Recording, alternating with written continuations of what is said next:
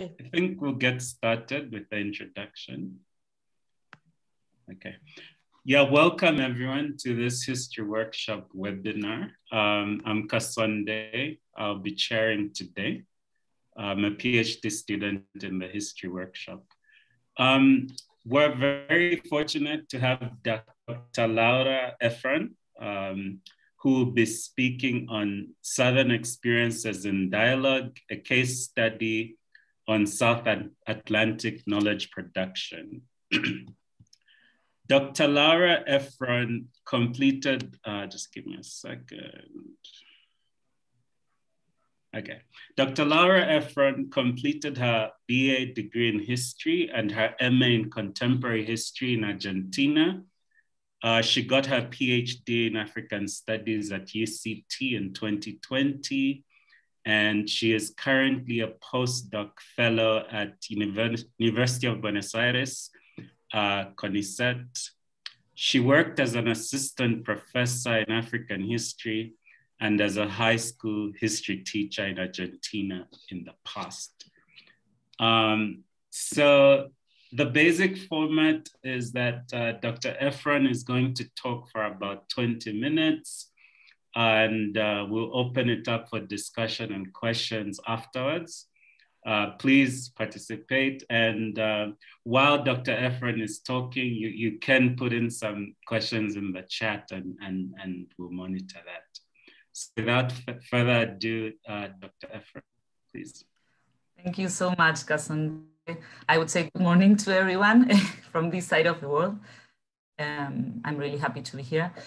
And it's, in fact, for me, it's really important because it's the first time I'm gonna be talking about my research in South Africa, even though I'm in Argentina, which is really important and meaningful also because if not, how am I gonna know what people think and how am I gonna know the things that I didn't get to know at the time? I hope this is just the first time. And that I'm gonna be able to keep discussing this with many, many more people and many more trips to South Africa, hopefully.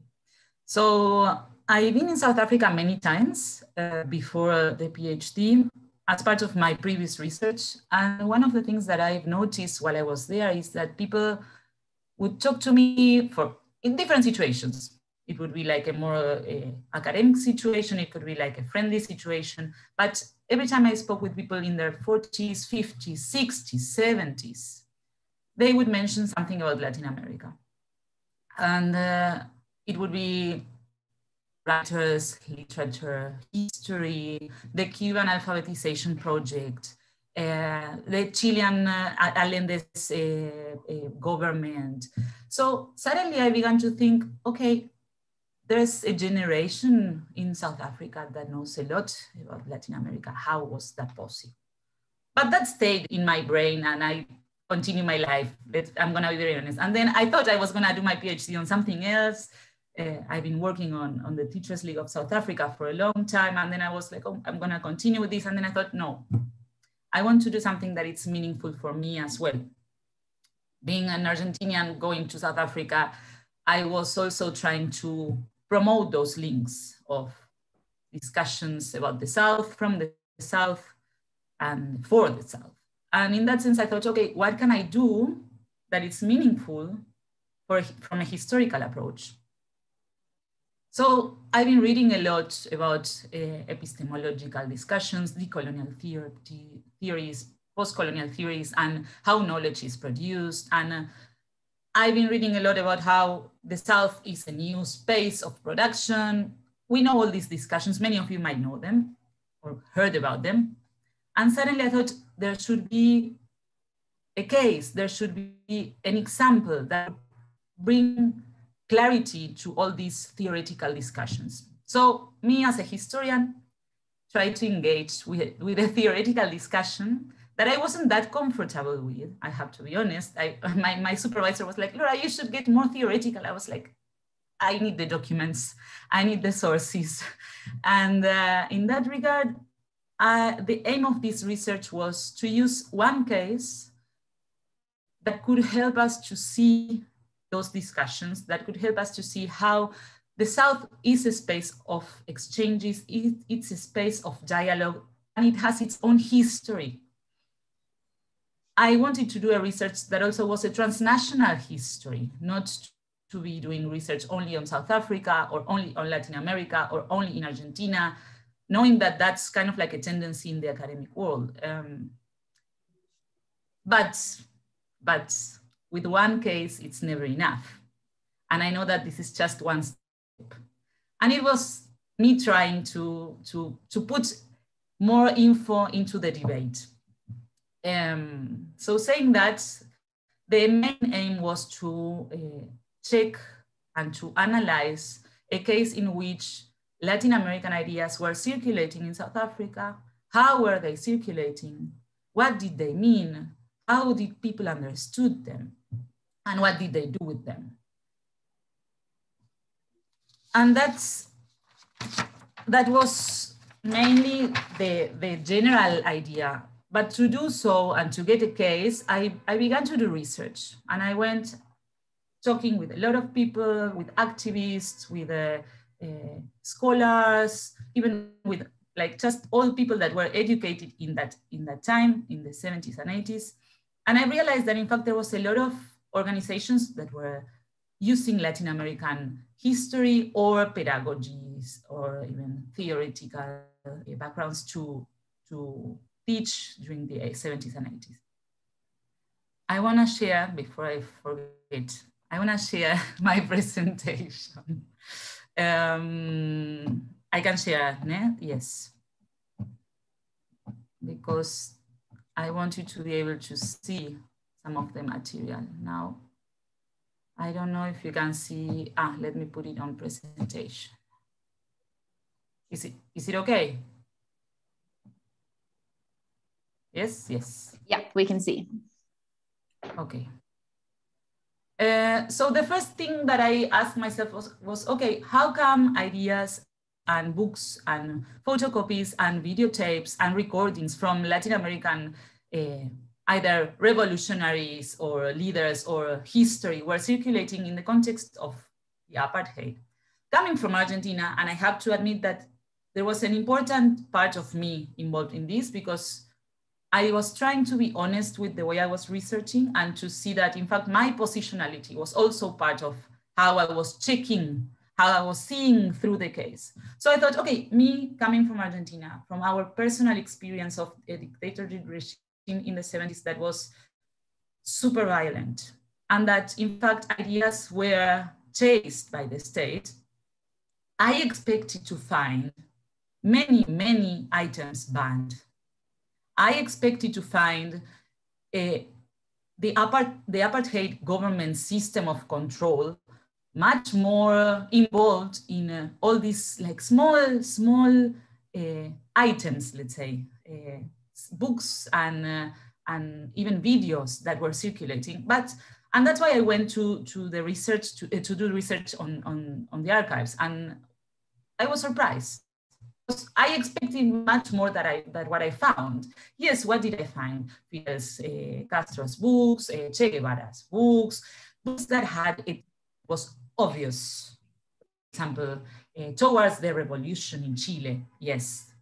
But all these other material that were kind of like, we could even think history, the history of Latin America wasn't banned. I was surprised, because I expected much more. And I thought, okay, does that mean that there wasn't enough circulation? If things were not banned, what does it mean? Does it mean that there was no circulation? Or that in fact, it was possible to read these things legally? And I'm using quotation marks because we know that legal or illegal, it's not only about if it was censored in a document. And I found in my first year of research, 4 channels of arrival and circulations of books, mainly, which is the church, basically because of the theology of liberation and how many priests in South Africa were linked to priests in South America, and they would travel to South America, particularly to get more information about the theology of liberation and discuss that ideology, for example, in Peru.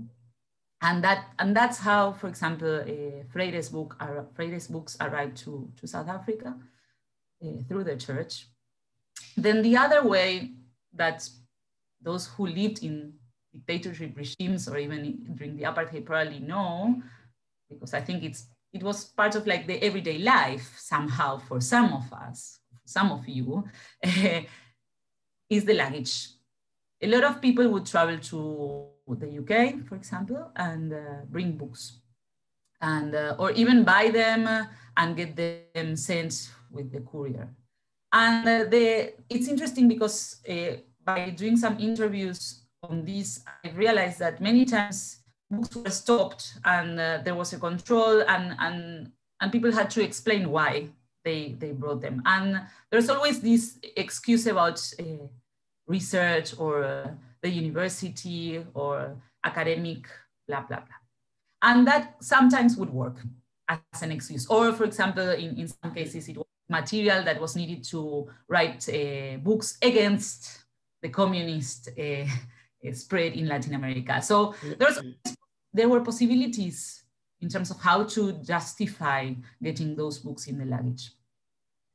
Then I realized that because the banning of books in South Africa became more strict in the 60s, some books were there already. And by talking with many librarians, not only librarians from public libraries, but also from small libraries in the neighborhoods, in the residency areas, or even at university, that libraries had the chance to decide, or librarians had the chance to decide, even if they were instructed to take the books out, they had a choice.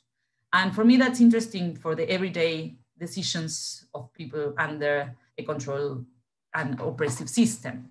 They had a choice. And in some cases, there are underground libraries that had Latin American books circulating. In some cases, there were public libraries that had books change their covers so that people could still check them out. And even at universities, for example, I was very lucky to be able to be part of a set of interviews with the previous librarians at the University of UCT, and they were doing a research on kind of like an archaeology of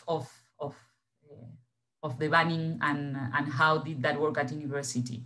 And while there were some people probably infiltrated controlling, because it's known that there were some members of the librarians that were controlling who asked for the books, many librarians also decided not to take notes of who was consulting the books, which means that the library didn't throw the books, didn't burn the books, which is what, I mean, from a Latin American perspective. I think that for you South Africans, you have to now do the exercise of think like I was thinking. Coming from my background, I expected those books to disappear, to be buried. No, they were kept in a specific room, separated, and people needed to ask for permission. So there's still this kind of like gray zone in which it's not legal, but it is, because you could consult a book for a research. You could consult a book because your professor allowed you to, because it was part of the course. So I was interested in that, in how suddenly what I expected to be banned, it wasn't, and it was kind of like legal to use it. And then the university was also a space because departments, it's interesting because even in the 80s, many departments had courses on Latin American economy, Latin American sociology, labor in Latin America, history of Latin America. And although the bibliography was quite academic, it was super revolutionary. They were reading on Peronism and populist governments in South America. They were reading about peasant organizations in Peru. Yes, it didn't say, the title didn't say the revolution in Peru or the revolution, no. But by reading that, people got to know the deepness and complexities of those processes in the continent. So once I realized that things were circulating and that I could prove it by talking with people, and that's the thing, this part of the research is based on interviews.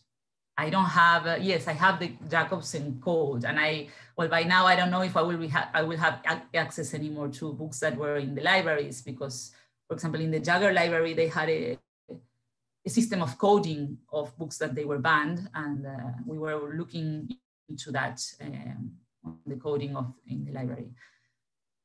But then I thought, okay, this kind of circulation is not probably massive. It's not for everyone. How did everyone get to know? And I realized that many organizations that were in the society were producing their own educational material. And that's how I ended up knowing about ILRIC. I got to know about ILRIC just because doing research, I found a booklet. And the booklet was the Bolivia booklet. It's a booklet that I'm gonna show now, that when I saw it, again, I was super surprised. I was like, these guys were talking about Bolivia in the 80s. Wow. Wow. Why am I saying like this? Because in fact, from this side of the world, Bolivia was also South Africa, but not in the 80s, in the 2000s. And that's when, for me, present and past began to get entangled, because at some point I couldn't think about the past without thinking about the present, and how, in fact, these dialogues that we are having nowadays had their roots in the past. So why ILRIC and not another organization? I managed to get info about many others. I wanted to work with SACET, for example, but particularly ILRIC for me was a big opportunity. First of all, because I managed to get archival material in the public archives, and even at ILRIC's. Secondly, because I met Linda Cooper, David Cooper, and David Figg, and they wanted to talk with me, which is not easy to create that type of relationship. It's not easy to find people that will talk with someone that is not from the same country. Sometimes it's better, sometimes we know, as historians, we know that it's like a double-sided situation. Being a foreigner could help out, but sometimes it doesn't. And I found that they were keen to talk about the past, and that they, in fact, somehow needed to talk about the past. And it wasn't only their kindness with their words and their memories, but it was also their kindness sharing their own personal archives, which was so rich, full of their personal notes and course lines, like with all the like corrections on the margins. And that's like archival, it's like gold. So I thought, okay, I could do many cases and go through them in a more general approach, or I could do like one case and get deep into it. And I thought I have a lot of material. And it wasn't only because of that. Also, ILRIC was an organization that was created in 1982, and that had really an impact in the trade unions. Their material, their publications were circulating like widely, and it's still alive. It's an organization that is still running in South Africa. So I thought it was meaningful also to see the origins of ILRIC and to try to revalue that experience, because I think it was a big effort also to make people understand Latin American history in that context. And it took a lot of work. For those that I don't know if everyone knows, sometimes I tend to think that people know, ILRIC is the International Labor Research and Information Group that was created in 1982. But it was created as an extension program from the sociology department at UCT. And I also found that very interesting, because being an extension program allowed ILRIC to be part of the university, but at the same time not to. it gave them some independence, but at the same time, university was there as a space, as a structure, it gave them the legitimation to be doing what they were doing. And because it was a group that began doing research, they were allowed to consult books. They were allowed to import and to buy things from abroad. They were allowed, because it was part of academic research, to be talking about these kind of things. That doesn't mean that they didn't have issues later on with the government and that they had to even get their lawyers to get involved when some of their booklets were being banned, or they tried to ban them and they were able not to get banned. So, for example, for you also to see how the impact of this of their publications was spreading around the trade unions. For example, between 1983 and 1987, it's 4 years, 50,000 booklets were sold. I think, and in this picture, I don't know if you can see it, in this picture, it's a picture that the story behind it is really interesting. I was interviewing David Fig in his house, and he was like, Laura, I want to show you something. He went to a museum and he found this picture. He was walking in a museum and he found a picture of a massive protest for the Google 7. Sorry, in Zoom, it's not the same. If we could probably see it in a big screen, you probably would see better. And you can see that many of the protesters have ILRIC booklets in their hands, and they are raising it like this. It could be that they just came out of a meeting and they got the booklet. It could be that it was a random thing, but it doesn't matter why and how. But for me, it was an example of how, even if they didn't mean to use the booklet to protest in itself, there's something happening there. They could have chosen something else, but they chose to raise that. So in that sense, I thought ILRIC need to be studied. Again, the kindness of the people that I've been in touch with was so big that I also felt the responsibility to show this history. Of course, there's more to be said. Of course, this is just a PhD. We all know that I want to keep going, but I had to stop at some point and come back home. So if we see now, let's get into the case. How am I doing with time? I have a bit, one example. You have about 5 minutes, I think. Okay, I'm gonna try to go fast. So I said that the research was about the circulation of ideas, and that in fact, in that circulation of ideas, there was also knowledge produced in the South. And that was the main aim, to show an example in which knowledge has been circulating, discussed, and produced. Why did I choose this? Because ILRIC was publishing material on Latin American history, the history of revolution, the history of labor movements. And by doing that, they had to explain that history to the regular public. So their booklets are quite pedagogical, educational, and it invites someone that doesn't know anything on history to read and to be interested in it. And they took a long time for each of the booklets to tell small stories, to tell biographies, to engage with the workers and the drawings. And there was a team working and thinking how to explain these histories to the general public. And in that, I believe that there was a process of translation. And the translation is not only a translation in terms of language, which ILRIC did. ILRIC did translate sometimes from Spanish to English, sometimes from Portuguese to English. Mostly they did the translation on like the local languages, which is really interesting because at that time, I think that was quite new.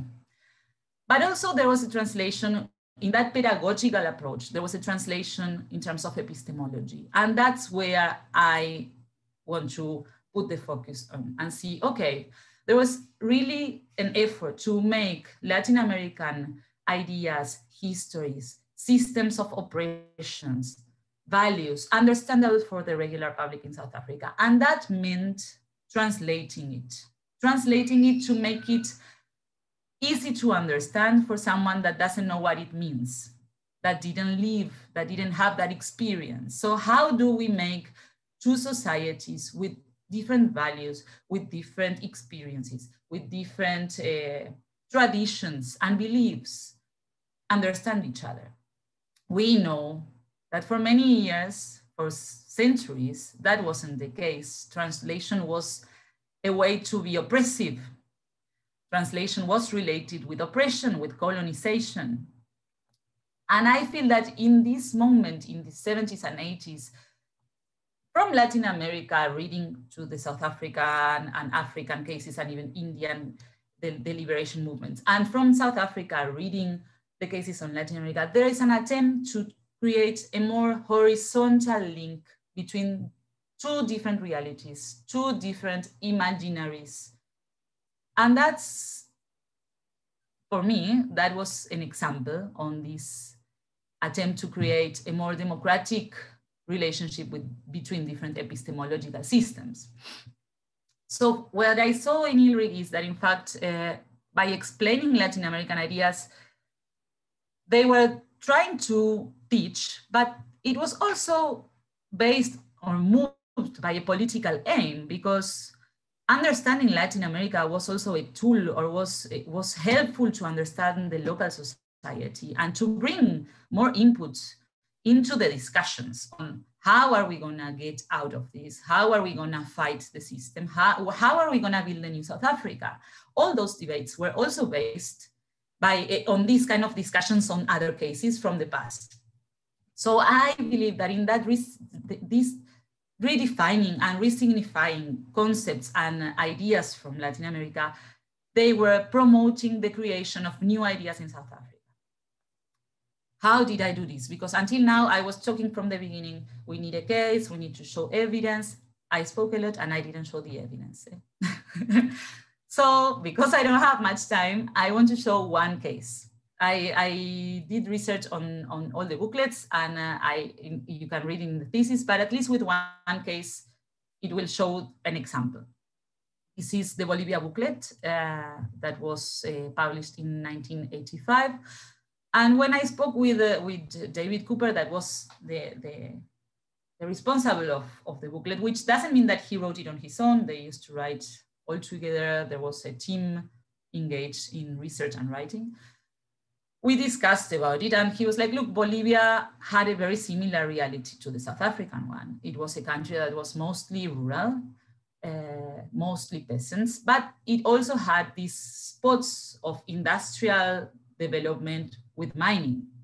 It was also similar to South Africa because most of the population was indigenous, and they had a settler community that took over and domained for a long time. And it was also a third world country.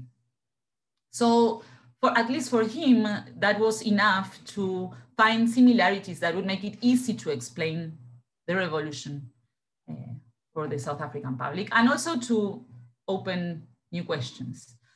So in the booklet explains Bolivia's society, Bolivia's history in a more general way, and then it goes into the revolution of 1952. And the booklet understands the revolution of 1952 as a revolution that was made by the people, and it was a people's government based on an alliance of the people. And for me, that was quite complex. When I read it, I was like, this is a problem. And that's because I am coming from this side of the world that I saw it like that. First of all, the concept of the people in itself, in the South African 80s context, had many other meanings. Talking about the people could be talking about the people in the 80s, even though the booklet is talking about 1952. But I could see that there were like current discussions on the South African context that were involved in trying to analyze Bolivia. The booklet shows, I just put a few pictures. The first picture is the introduction, and it says, in 1952, big changes happened in Bolivia, a small country in South America. Ordinary workers, peasants, educated people, and owners of small businesses got rid of the army government and the owners of the big mines. They formed a new people's government. Throughout the booklet, the concept of the people is mentioned constantly. Now, the thing is, from the Latin American perspective, and even from the Bolivian perspective, the revolution of 1952 wasn't a people's revolution. It was a nationalist revolution. But now, I understand that talking about the nationalist revolution in the South African context will mean something else. That's when concepts begin to be complicated, because the same concept has different definitions based on historical experiences. So what I found is that ILRIC members tried to translate what happened in Bolivia based on the South African reality. The same happens when they talk about the alliance of the people. Instead of an alliance of the people, it was a middle class movement that got engaged with the working class, but it was a middle class leading movement with middle class aims. So for me, by going through the booklet and reading concepts that they repeat, and then they try to explain the Bolivian reality, that they are not really accurate in the sense of like, that's not how we would explain it this side of the world. I realized that in fact, that was the translation process in which some concepts don't mean the same in South Africa, and they are in fact problematic in South Africa. And by using another concepts, it was a way to make it easier for people to understand. But those concepts have their own history and their own meanings in South Africa, and that's when it becomes political. That's when politics and the current situation of the 80s gets involved in these booklets that are talking about the past. So based on just, this is one example, there are examples on the mining process, the labor and gender and race and racial categories. I understand that this was a big effort to make it easy for people to understand Latin America, and probably it did work well because it made it easy to read. But for me, it's more than that. It's about the attempt and the effort that ILRIC put into translate realities. And that's when it becomes an example of this Southern epistemological exchange. So yes, I am gonna stop right now because I've been talking a lot. Well, thank you so much, Dr. Efron, very fascinating. And this, I think, will be a very impactful study on South-South, as you call it, epistemological transfers. One thing I found interesting, without preempting other people's questions, is the case you described in your thesis of David Fig being approached by theater practitioners from the township to get Che Guevara's story and to perform it, and how he navigated the system to bring those books in. But we can talk about that later. I just want to see if people have questions. Give people, please come on to, you can raise your hand or chat. But while we wait for questions, yeah, I think Dr. Efron, would you like to just comment more on this idea of theater in the 80s? Was this more widespread in terms of Latin American ideas finding themselves in township theater? And before you answer that, I think there's one question, there's one hand. So I'll let Natalia, please, you can turn on your mic. Thank you so much, Cassandre. I don't have a particular question, Laura. First, I would like to congrats for the research and the presentation, but I wanted to share with all of you. I'm sorry, I'm gonna try to put the camera, but yeah, I live in a rural area, so the internet is not the best.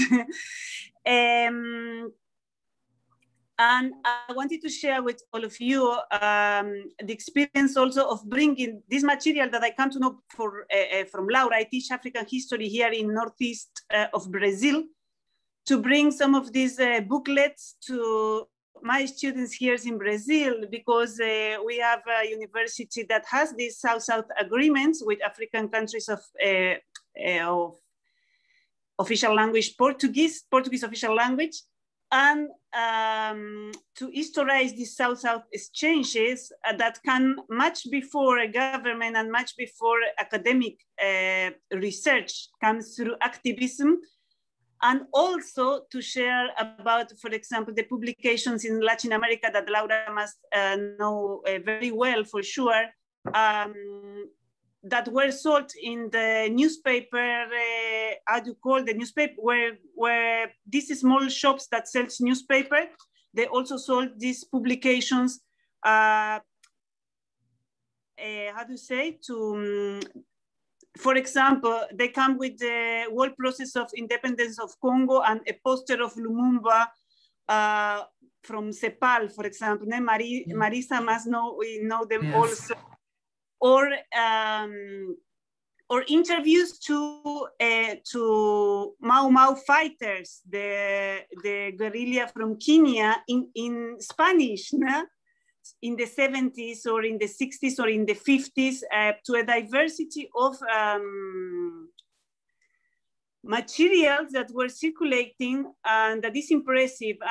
And all the research of Laura connects a lot with my experience. I did research on women activists. However, because I'm Argentinian, also because I study in Brazil, for example, I found in the former Athlone College in the Cape Flats, someone singing to me Victor Jara from Chile, a revolutionary song from Chile.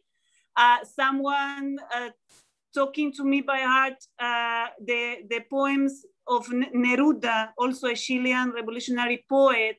Someone telling me Cortázar was the favorite writer, and a lot of experience that I was like, yeah, in highly segregated neighborhoods, teachers, like maybe in the ancient time during apartheid classified as color or Asians, that has this connection with Latin American war, and specifically with the 70s revolutionary culture, very deep, because this is exactly the authors or the musics that we listen at home, that my parents listen at home. No?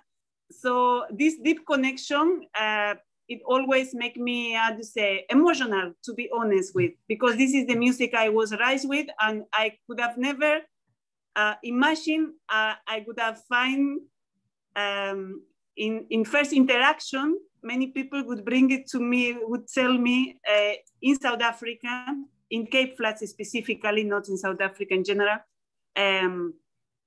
would bring these references. So that's all what I wanted to share about also the impact of showing this kind of material in the classes, in the African histories classes here in Latin America, is very meaningful. The booklet I had, influenced by Laura, obviously, was the booklet of Brazil. And they were already pointing Lula trajectory, who come to be the president of Brazil. Yes. And it's very accurate. It's very accurate. So it's very impressive. And also my students get like, wow. To know about this connection. So thank you. Don't want to steal more time.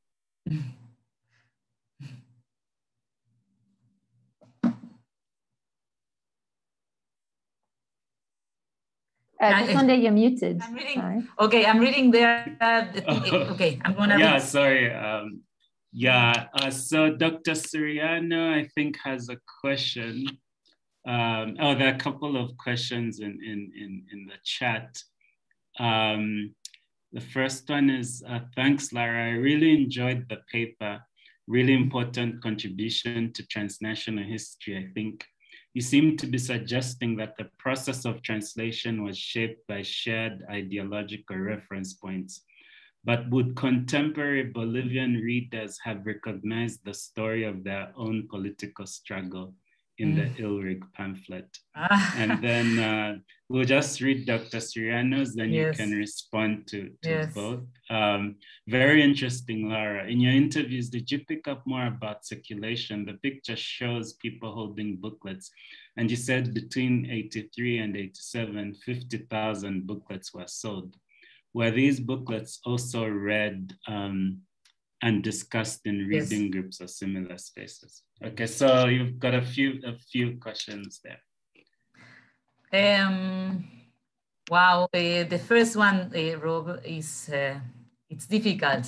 I cannot put myself in a Bolivian person. I mean, I will answer as myself. That's what I'm saying, which is not what probably someone from Bolivia in the 80s would say. And I can do that exercise, but what I'm trying to say is I'm not the one that can answer exactly that. I believe that there is, you see, the thing is, the booklets are based, they have like a Marxist approach, we could say, and Ilri had a Marxist approach to reality, and with all the distinctions and inner discussions and et cetera, that we all know that happens among Marxist theory. And the way they read Bolivia was based on a Marxist perspective. In that regard, we could even say, okay, is that South-South or not? That was one of my questions. What happens when Marxism gets involved? I didn't answer it in my PhD, to be honest, because it's quite a difficult one.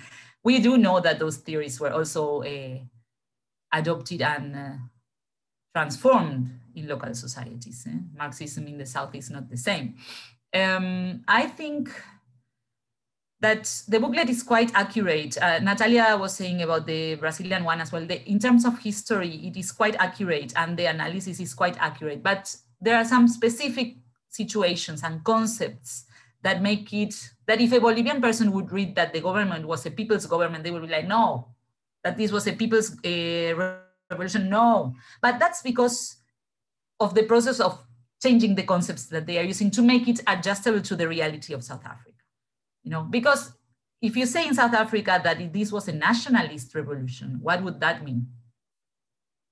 For a South African public in the 80s or even now, if you say this is a nationalist revolution, what do South Africans understand out of that?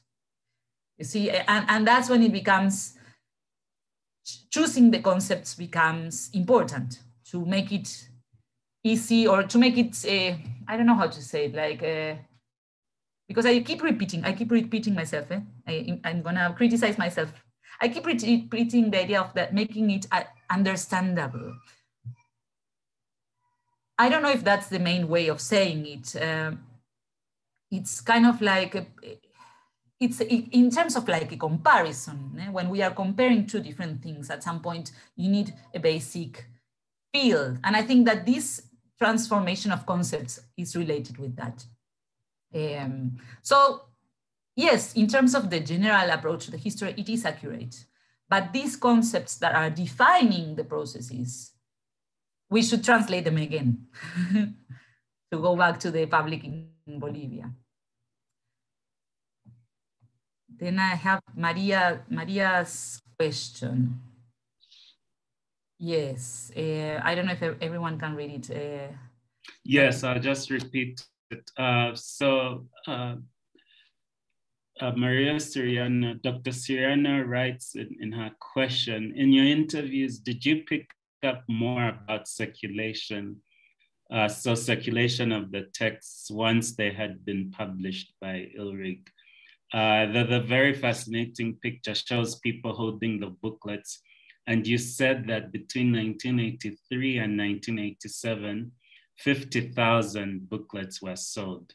So after they were sold, were these booklets also read and discussed in reading spaces.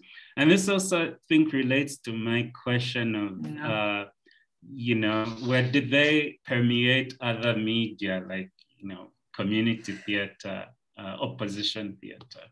Yes, well, yeah. I can answer these to a certain extent, but I know that probably there's more. Yeah, but as it wasn't the focus of my research, how did people read it? I cannot answer that. But I do, by doing interviews with ILRIC members, and also by reading all the reports, if you go through all the reports of the organization, they had to do reports every 2 or 3 years because they were getting some funding, not only from university, but from abroad. And they had to explain what they were doing. The organization managed to do seminars in regular basis, most of the times for trade unions, sometimes for students, also for university students. And it was kind of like on demand. And sometimes even what they were researching and writing was based on demand. So for example, ILRIC published a booklet on the revolution in Nicaragua, and that wasn't part of the series because particularly one trade union was asking for information on that. So there were seminars in Johannesburg, in Cape Town, all around in the cities mostly. Seminars with the leaders of the trade union, sometimes also with the general workers. There were also material that they would share with the organizations. For example, they had recordings. They would make these videotapes explaining what, and they would go like with the booklet. So the booklet and the videotapes would go together in case they would use it without someone from ILRIC being there present. So this was used not only by ILRIC running seminars, but also for other types of seminars and organizations, what do you call it, in the grassroots, that would also use it on their own. And there are a lot. The list is super, super long. And regarding what you were saying, Kasonde, in terms of theater, you know, there's someone that would probably answer better, much better, many persons probably, not only one. There was a member at ILRIC that he in fact was the one that was more engaged with the general public, and that he was the one translating the booklets into Xhosa, Dinga, Sikwewa, and he would know better. But I do know that these booklets, imagine this, if you get the booklet, a man with the family gets the booklet and he takes it home. And then I'm thinking about this circulation of, okay, the booklet was circulating in the neighborhood, you know, in the township as well, because people had them. So yes, they got them in a seminar, in the trade union seminar, but then that was circulating as well. So probably it was part of, like, I don't know if the theater groups were reading the booklets, but they were reading Latin America because also there was an approach to theater and to resistance through art. So, yeah. Thank you. I think Laura has a question. Thanks. This is so fascinating, and I've got about 100 questions, but I'll just ask one or two for now. So clearly a lot of people are reading this material, are thinking about how revolutionary and liberation struggles are playing out in Latin America.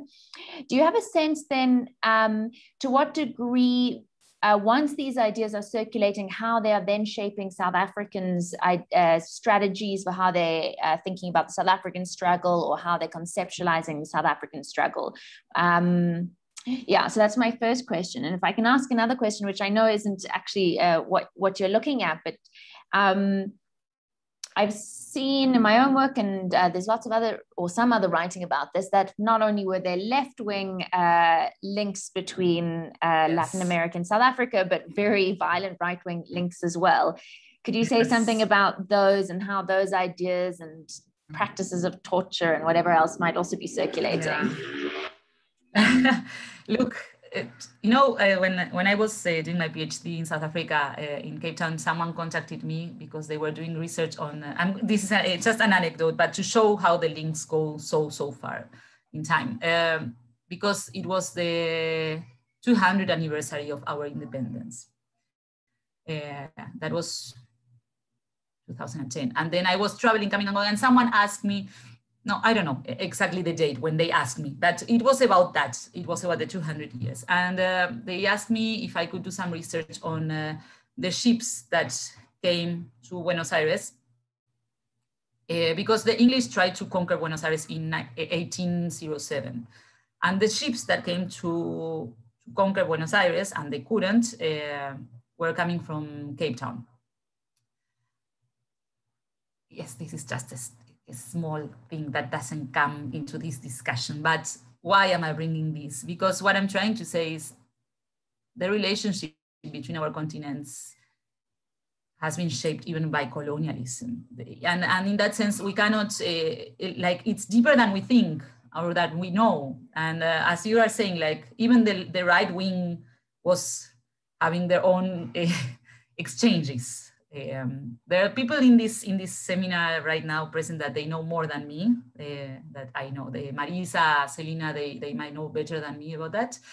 But we do know that, and they could correct me, because that's not my field. I know Selena knows better, probably. Celi, if you want to say it. That in fact, when they were trying to do research on how the money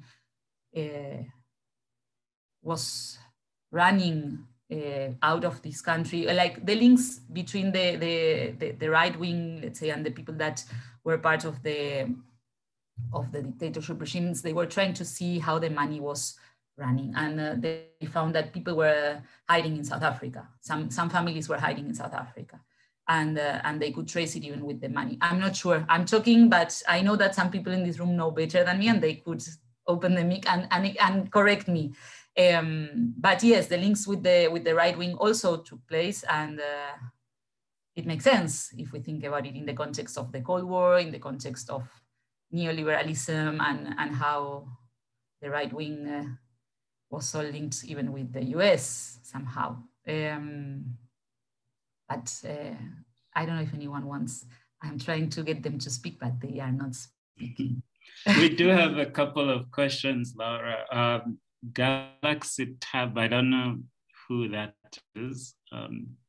There's a question in the... Yes. I think that's me. I think Clive, yeah. Oh, yes. Oh, hi, Clive. I don't know why it's recognizing my machine and not my name, but anyway. Yes, please, Clive, go ahead. And then there's a question in Spanish, I think, which we'll leave for later. Okay. Please, Clive, go ahead. Hi, thanks, Laura. I found this really fascinating, and of course, reminded me a lot of my own experiences back in the 1980s as a student. I mean, my impression of a lot of this kind of material that was circulating in our universities, especially, is that actually, I don't know, perhaps I'm being a bit harsh, but my sense was that a lot of these kind of Marxist revolutionaries, who saw themselves as Marxist revolutionaries, were actually, I think, weren't that particularly interested in the complexities of the cases in Latin America itself, but rather were trying to tap into a kind of a romantic revolutionary spirit that they were feeling was coming from Latin America.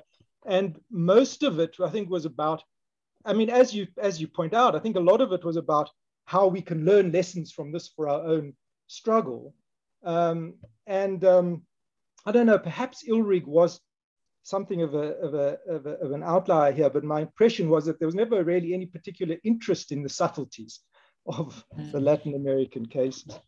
But I wanted to just ask a question, and that is that if you had to, if there was one thing that would have immediately jumped to mind in thinking about links between Latin America and South Africa, I would have thought radical theology. I know you mentioned it right at the beginning, but it did strike me as something very powerful. I mean, a lot of the Christian lefties here in South Africa were, and someone like Bishop Tutu himself, they had very strong connections to Latin American radical theology. And I was wondering if that's come into your analysis or your thinking at all. Yeah. Clive, that is, in Spanish, we have this saying of like, when you have the ink, you know, like old-fashioned ink in that little bottle.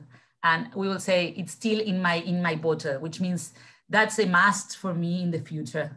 Unfortunately, my postdoc is not about it, but the thing is, I found out a lot of information on those networks.